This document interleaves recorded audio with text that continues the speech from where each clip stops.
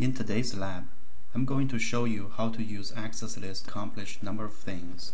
The first and most important aspect of working on Cisco routers is that knowing if your configuration is working or not.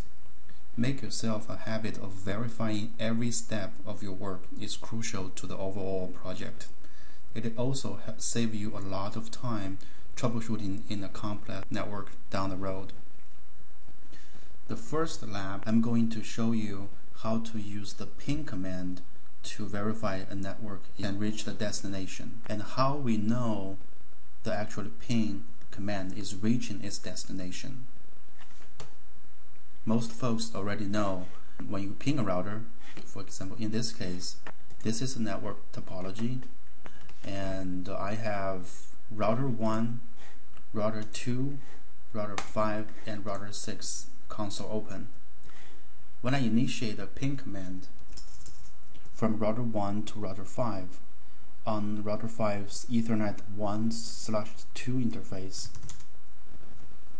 ping 64.64.25.5, which is the interface IP of Ethernet 1/2 on router 5. I can ping, no problem. But how do I know the packet's actually got its destination? One tip I can show you is that on router 5, first thing you do is you do terminal monitor. That way it uses your monitor, your console output as all the syslog output on your screen. You know what's going on. Secondly, you enable ICMP trace. When you ping this router will respond and the message will be shown on the screen. I'll show you in a second. The command you use is debug IP space ICMP. Showing ICMP packet debugging is on.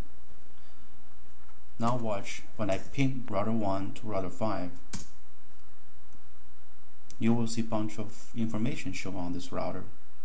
It says ICMP, as you know, that's ping protocol, echo reply sent. Source is this router itself, 64.64.25.5, and its destination is 64.64.12.1, which is router 1 serial interface 2/0.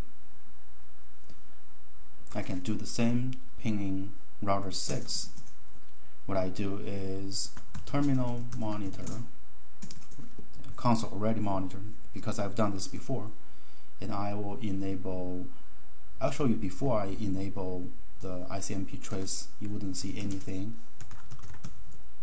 26.6, it's pinnable, but you don't see any response from router 6.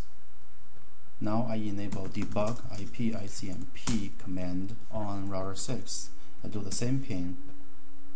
As you can see now, router 6 responded, so you know it's absolutely working.